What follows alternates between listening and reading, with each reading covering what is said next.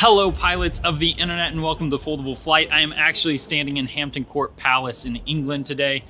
We just flew from Austria after the Red Bull Paper Wings competition, which has concluded. I'll be updating you on the entire process of getting to the global finals and competing in a live stream on May 28th. That's a Saturday from now, so be sure to show up for that. But in this video, I have an amazing paper airplane for you designed by Evan Brus. And as always, if you enjoy this plane, be sure to check out Evan's YouTube channel. I will be leaving a link in the description below. Now, as you can see, this is an awesome paper airplane with some of those quintessential features of a jet design. You can see it's got the cool cockpit, the cool tail, but it also has some very unique features as well. Instead of flaring out towards the back, the wings actually pinch in and create a very interesting wing shape. And the result is a plane that flies pretty quickly, but it also has a decent glide as well. Now, I would call this an intermediate model, so if you folded other intermediate planes, you should be good to go on this one. If you've only folded easy planes, this is a great step up to test your skills. Okay, today we are going to learn how to fold the X-2. For this airplane, all you're going to need is a sheet of standard letter size paper, or A4 will be very similar. We're going to start by folding it right down the middle in half. And make sure you line up those corners so everything works out evenly, just like so. And now we're going to unfold and pick a side to be the front of your airplane and fold in the corners right to that center fold that you just made in the previous step. Fold those down. Okay, and now we are going to fold this point that we just made so it intersects with this point here where those corners intersect. So we just fold it right over like so. Crease that down. Okay, so this part that we've just folded up here, our next step is folding the entire section over. So you can just roll it over right on that crease, and then just smooth that out. I like to use as a little bit of a reference this crease line here. Make sure it lines up with this one right here. All right. So now we get to one where you have to be a little careful about where you're putting your folds, because we're going to eventually fold this together like this, and we don't want any of the paper to rip. So we are going to essentially repeat that fold that we did a few steps ago where we fold the corners in, except this time we're going to have to make sure that it stands off that center line a little bit. Something about like that. So you have just a fraction of an inch there between the center crease and this new line. That's just because we don't need too many layers of paper in there once we start folding it together. And if they touch precisely in the middle, we're going to end up ripping the paper. So right about there is good. Just use your best judgment on that so you can see they're just standing apart a little bit. Okay, now we're going to fold everything over. That's where you might end up with some tearing here if you folded those a little too closely together. So if you see that, just go back and try again with a new sheet of paper. Now we're going to take this edge and fold it up so it falls right along this center line here. Just like that. And some of these layers over here, it's starting to get a little bit thick, so feel free to crease that down with your thumb. You might have to press fairly hard. Turn it over. Do the exact same fold here on the other side where we're taking this lower edge and putting it along the center crease there. Flatten everything out as best you can. There, that's looking pretty good. Okay, now we are actually going to unfold back to this point here. So we're seeing this underside of the paper. We're going to take those out like that and fold it back together. The reason is here, now we are going to take this corner and fold it down. And we're going to use as a reference point, right here, you can probably feel with your finger, the layers of paper underneath create a nice natural break point right there. So it just stops the fold right there. And we're going to move all the way down. We're going to make a crease all the way down almost to this point right here. And the way that I judge this is I actually just take it a fraction of an inch back. So now that I unfold this, you'll be able to see I have a crease line here and one here, and they don't quite intersect. They're close. But we just fold that over like so.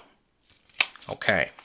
Now we're going to open the paper back up, put these back together here, and now you'll notice we have these new crease lines that we just made in the previous step.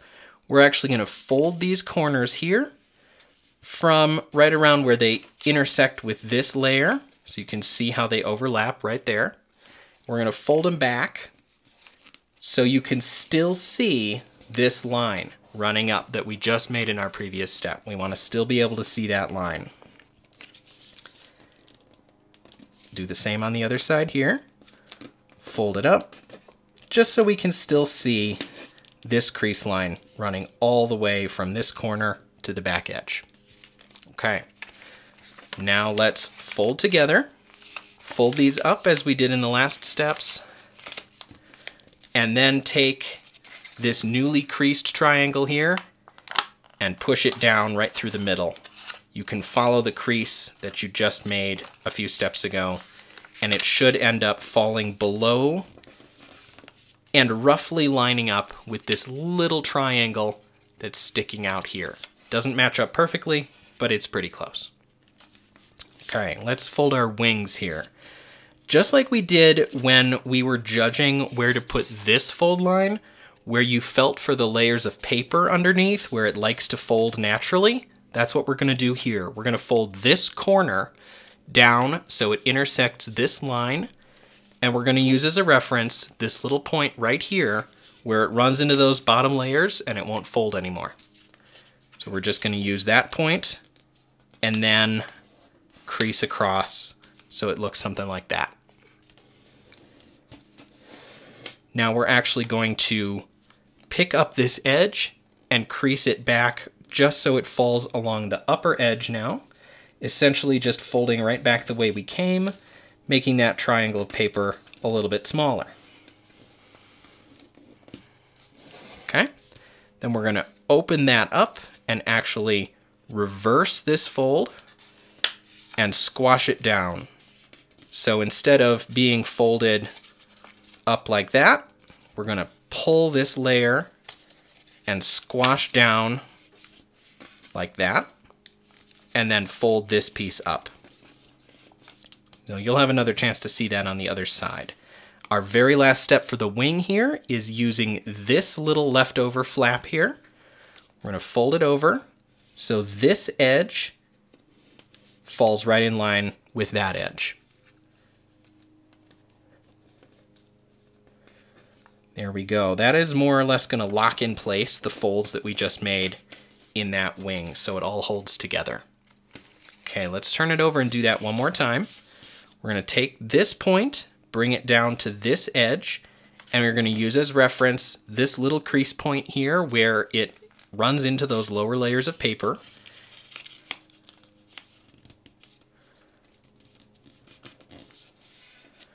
There you go. And then we're going to take this edge here, fold it back up so it hits this edge, like so.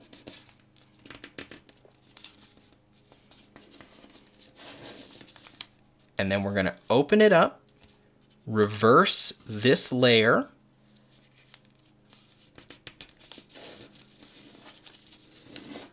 so it falls open again. Then we're going to take this lower part, flip it up along the lines that you just made, and take this last flap, fold this edge up to this edge. That locks everything in place.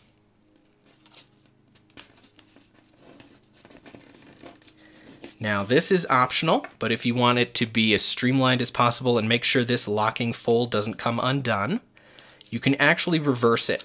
So you can take it open again and flip it down the other way So it goes underneath, and now it's hidden and keeps that wing together even more.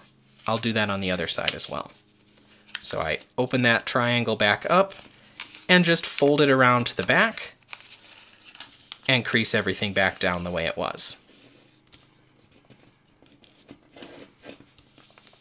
Okay. So if we open the wings up, you should see here we've got a little bit of a slope on the outer edges of these wings. We need to make a tail though. So the way we do that, we'll fold these wings back up. We're going to use the point of these little paper triangles as a reference. Our other reference is going to be this line right here. So we're going to take our point here, fold it up from this triangle tip up so it just touches that line that we just made here. Just like that. So you'll see my fold does not fall along the bottom edge of this wing here. It's a little bit below. Okay. Now let's open up our plane and fold that right through the center line. Back up. So when we open the wings, you'll see we have our nose and tail now. Okay, our last step here is to lock everything together. You can see this plane folds open a bit. It likes to hang open, and we want it to be nice and tight there for maximum streamlining. Okay, we're going to fold these wings back up, and now we're going to take this little wedge of paper that's sitting down here. If you run your finger along this area here, right at the bottom of the wing, you'll see a line. That's actually the body of the plane through the other side of the wing. You can see that line right there. That's our target. We're actually going to fold this wedge over here so those points right at the back fall inside that line. So when we fold them in, they're actually going to be inside the body of the plane. We're going to take this fold all the way down to this point, but we're not going to fold these triangles here. If you fold these, the tail of the plane is going to warp all over the place and you're not going to be able to get it to fly straight. So we're going to leave this corner unfolded. So that means we're doing sort of a diagonal fold, a little bit like that. And this fold is hard to get perfectly straight. Don't worry about it too much. Our main point here is we want these layers to overlap each other. So we're folding both layers of this little wedge. And then we tuck them inside the body of the plane. And you can make that fold as far up as it will go into the body before it hits this top crease. So you have the maximum amount of overlap there. Now, in order to make this crease stay really well, I always turn it over and I go over it a few times, really making sure I get that crease solid. All right, so now we are done with the main folds here. Our plane is ready to go. It's holding together very nicely. We've got a little place to hold it down here, and it's ready to go. Now, depending on how you throw this and how much lift you want out of it, you might want to adjust the back trailing edges here a little bit so you get some up elevator. Make sure that nose points up when you throw it and it's not diving too much. The way I do this, because I have this line here, it makes it really easy. I can actually just fold the entire trailing edge up from corner to corner. Just make a little triangle there and bring that back down. Now, if I refold that wing down, I have a nice little flap here that works really well for adjusting the trailing edge, and I would do that on both sides. The other thing this plane has a tendency to do a little bit is to roll. It doesn't have a huge tail here. So if you're having some roll problems, adjust the edges, pull them up or down so you stabilize that plane in flight. But that is the X-2. Really fun design, and it looks great. Thanks, everyone.